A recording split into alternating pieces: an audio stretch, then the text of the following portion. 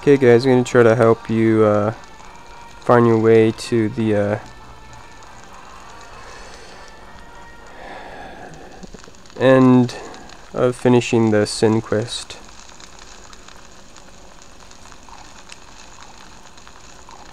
The picture on here is blurry, but feel that it'll help people out with not getting lost.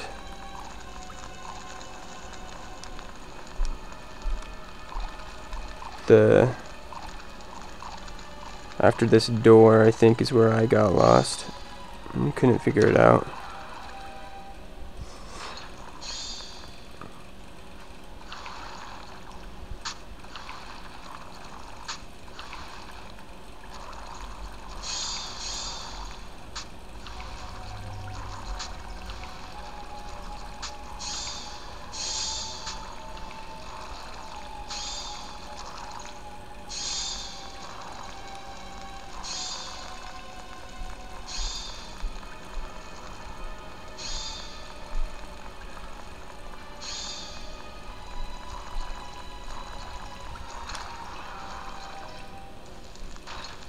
Okay, after you get into here, you want to come down to here, and you're going to click on the tombstone and move it so it's done on the ground, and then from there,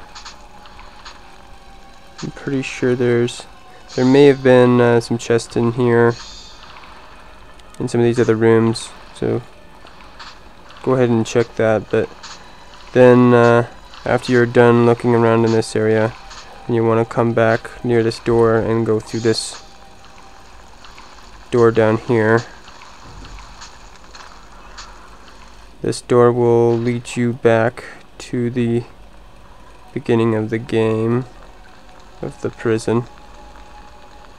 And then you want to run down here to this door, which you unlocked by moving that tombstone. And then now on here, there's going to be a tombstone there, and tombstone, I believe, over on this side as well, and a tombstone maybe on this side too. I can't remember. Is there a tombstone on this one too? Yes, there is. So in one of these rooms, there's also a chest, right? And in that chest is the quest item that you need for the Sin. So after you do that, just go. There's going to be like a little video conversation with the person you're escorting, and then from there, then you just run back to the guild and collect your money.